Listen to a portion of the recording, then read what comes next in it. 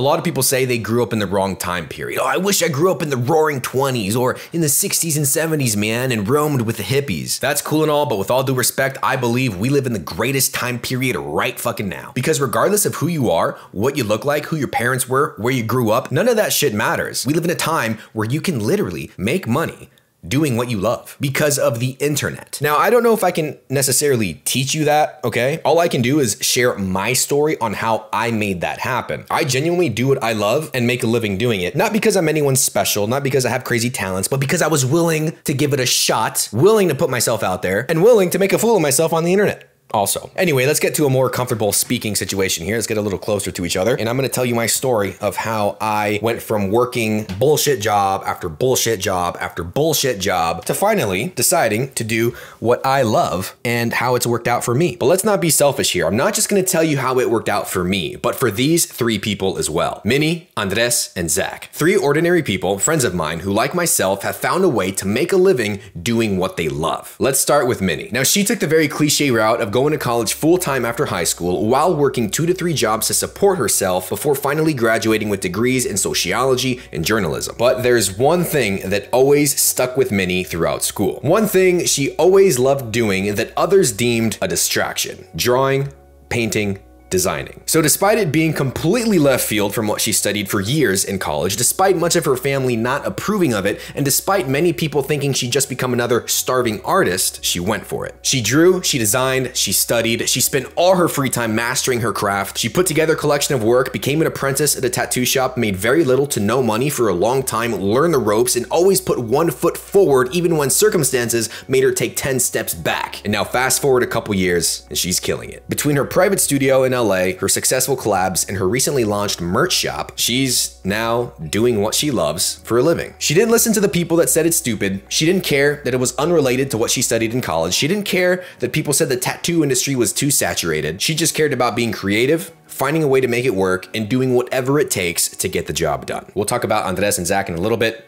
Back to the vlog. To be honest, I don't think most people want to actually do what they love or will do what they love for a living. Let me explain. Reason number one, I don't think most people know what they truly love. I would assume for the average person that they don't truly know what they love doing. So that's reason number one. The second reason that I think people won't actually want to do what they love for a living is because it makes doing what you love stressful and feel like a job. And that can sometimes ruin that romantic love that they have for their passion by turning it into a job. Maybe some things are just meant to stay a hobby. But then the argument comes in is, well, if you really loved it, you'd be willing to deal with that stress, which I think is true. Just because I love my job doesn't mean I love it every day. There are very stressful times, but overall, I love it. Second argument for that is everything's going to be stressful, right? Every job is going to have things that you hate, things that annoy you, annoying coworkers or annoying clients or whatever the fuck, right? So it's like, well, pick your poison. If I'm gonna be stressed, I'm not gonna be stressed in an Amazon delivery truck for, 10 hours a day. I'll be stressed dealing with X problem over here at my desk, with the overarching picture being I'm doing what I love, video editing. Okay, cool. You know what I mean? Pick your poison type shit. In high school, I met this guy. His name's Andres. He's a designer, specifically a user experience designer. Basically, he makes apps and websites look really cool and very friendly and easy to use. So he started a business or an agency where companies hire him to build and design enjoyable experiences for their customers. So he's a designer. He loves designing and doing it for a living, or at least 90% of it according to him. But see, just 4 years ago, he didn't know a thing about UX design. He wasn't even in a design job role, self-employed, or was even happy with his job. He was a compensation analyst. Sounds super exciting, doesn't it? And one day, he just decided he was over it and that he was gonna go all in and bet on himself. He quit his job, sought out people who were doing what he wants to be doing and learned from them, very important, and taught himself UX design using the internet, and in just 3 months, he was making money as a UX designer. So not only is he making a living running his UX design business, but he's double dipping in that industry by documenting the process on YouTube and making money there as well. Let me reiterate, just 4 years ago, he didn't know a thing about UX design, and he didn't even have a YouTube channel. See, those 4 years were going to pass by anyway. The next 2, 3, 4, 10 years are going to pass by anyway. Might as well give it a shot, which is exactly what he did. He said, hey, I could just stay here at this super exciting analyst job and fuck my life over, or I can take a chance on myself, see what happens, and if it doesn't work out, I can always go back to a job. But it worked out, and great things are going to continue to happen for Andres. All right, a little bit later, we'll talk about my friend Zach and how he found a way to do what he loves based off his immense passion for food and photography. But for now, back to my story and how I got started with this. This is my channel, you know what I mean? So how did this all start? My last job was working as an Amazon delivery driver, and I remember being parked in the middle lane of this busy street. It was a hot day in LA, man. I was by the beach. It was like 90 degrees in the fucking back of the van searching for a package, and I was mad. And I just kind of like stopped and just like looked up and just was like, what the fuck am I doing? This sucks. I don't want to do this right now anymore. I don't want to come back and do this tomorrow. I don't want to do this ever again. Drove the van back to the warehouse without telling my dispatcher, dropped the van off with all the packages, gave him the keys, and I said, I'm done. I'm not coming back. And on my way back to the warehouse to drop the van off and quit, I started thinking, I used to love video editing, man. I'm just gonna double down on what I love doing. I love editing videos. I'm gonna find a way somehow to stay home with my kid, not have to drive, not have to do any bullshit job, and make money doing it. I'm gonna do it. I'm gonna figure it out no matter what. I left any other option off of the table. I had a non-negotiable attitude. I confidently believed that I was gonna make it work. And if I didn't, there was no if I didn't. I was gonna make it work. I had the belief that I was going to do it. All or nothing. And at that point, I was already doing okay in terms of like my savings, and I had some money set aside to where I could survive for maybe 3 to 4 months without any income coming in. Get your finances right. If you wanna really get your finances right, because I used to be shit with money, I read a book called I Will Teach You to Be Rich by Ramit Sethi. That book changed my financial life. I'm not shitting you. It really did. So I had some money in the bank to allow me to live, to quit all other options, to quit working bullshit jobs and double down, baby. Double down. You have to double down. You have to leave all options off of the table if you want to do what you love for a living. If you're tired of working bullshit jobs, if you're tired of losing, if you're tired of all that shit, you have to double down on yourself and on your skills, which means you have to put in the work. You have to learn the skills. In my case, as a video editor, I had to learn the fuck out of Adobe Premiere Pro, my software of choice. So when I quit, I spent almost all my free time just watching tutorials, editing videos, even if no one was watching them, trying things, just building my skills, building my arsenal. So whatever it is that you want to do, you need skills. You need the technical skills. Okay, it's again, that's going to help you with your confidence in this as well. So where was I? Where was I? I forgot. Fuck, what was I talking about?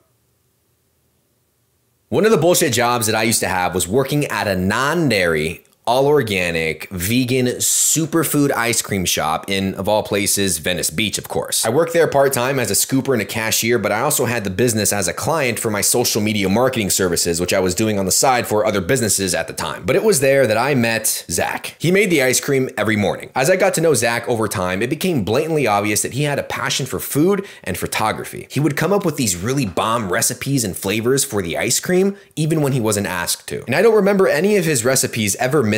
Like even our boss got jealous that Zach was the one coming up with the good shit. On top of that, he'd often help me take photos or come up with ideas for social media posts for the business. And even though Zach and I would like pretend to get on each other's nerves and kind of just like crack jokes at each other all the time, we had one major thing in common. We both knew for an absolute fact that there was something better out there for us. We often discussed ideas, things we wanted to do, or how we would do them. So time went on and we eventually both left the shop. Shortly after that, he landed a job as a food stylist at an agency, and he worked his way up to culinary producer. He met a ton of people in an industry that he enjoys, and he was making connections, but yet something still didn't feel right. So he was looking for an exit, something else, something more. We all know what that feels like. Then unfortunately, but fortunately, COVID hit. So what did that give Zach? Time and freedom. Time and freedom to explore, to try things, something that he hadn't done in a while. So he got together with his buddy and they created just random food projects. No clients necessarily, no motive, nothing other than pure creative expression and doing it because he wants to. A few more steps forward, and at the beginning of 2020, they started a creative production company specializing in product photography for brands. Major brands too, brands you've probably bought from. They've since also started doing larger commercial video shoots, and they also write and produce their own food shows as well. From the words of Zach himself, himself, he turned what he loved doing into a full-time job in business by proving it to himself that he could do it, not being scared to ask for help, and saying yes, even when he was scared to. Now, Zach does what he loves for a living. Now, before we get back to the vlog, so I can touch on a very important point that I want all of you to listen to, I just want to say, just because Minnie, Andres, Zach, and myself started working for ourselves, that doesn't mean that you have to work for yourself to do what you love. They just kind of go hand in hand. You could work a regular 9 to 5, which is, there's no problem with that. A lot of people shit on 9 to 5s. I don't. I think they're great, as long as you're in an industry or a space that you love. That's the aspect of doing what you love. You can do that at a regular job. Doesn't mean you have to start your own business, okay? But if you want to, give it a shot. If not, that's fine. You can find jobs in spaces that you love. Back to the couch. So, quit my job. The next day, what did I do? I needed to find people to pay me for my services. So, I'm a video editor. Okay, I need clients. Who needs a video edited? I went on Craigslist and I spent every single day on Craigslist, every morning, going through every classified category on Craigslist of people looking for any sort of media services, video editor, anything video related. If someone was just looking for a cameraman, I would reply to their ad as well, saying, hey, saw your ad looking for a cameraman. That's not me, but I am a video editor. I'm a damn good one and I can help you make your videos better. Here's my contact information if you want, blah, blah, blah. I was reaching out all the time, DMing people, Craigslist, boom, boom, boom, every day, every single day. After maybe about 3 or 4 weeks, I actually got my first paying client. Man, it was weird, dude. Like it was this lady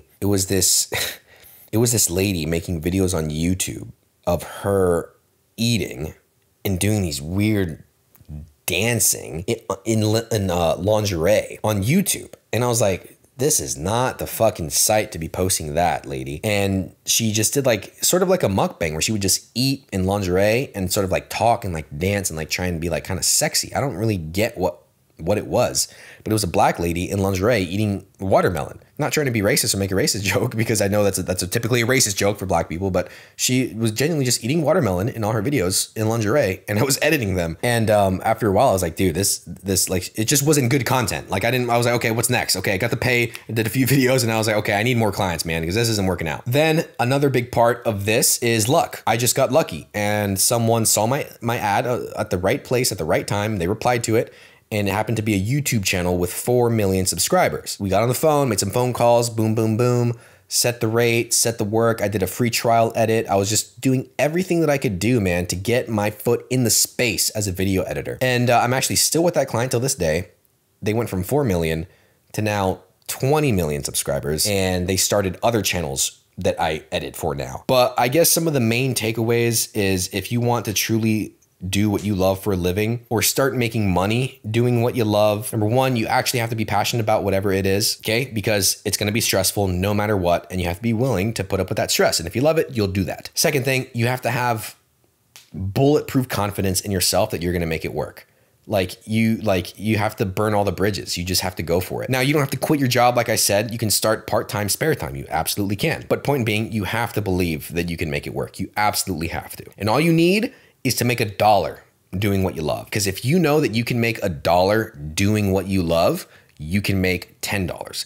If you can make 10, you can make 100. If you make 100, you can make 1,000. You make 1,000, you can make 100,000 doing what you love. You just need that first little taste of proof that you can do it. And you have to be willing to do whatever it takes to get that first little taste of proof. You know what I mean? And between myself, my girlfriend, Andres, Zach, I share all those stories to tell you that it's possible that you can do what you love for a living if you are willing to burn your bridges, not give a fuck what anyone thinks, learn the skills necessary, believe in yourself, and go after it. And it might not happen fast, and it will be very hard, but if you're really willing to make that call for your life, it's so possible, baby, you have no idea. Man, I hope I communicated that well enough. I truly hope. I hope you found some value in this video. Subscribe if you like the vibe. Leave any questions or comments down below, baby. And I will see you in next week's video.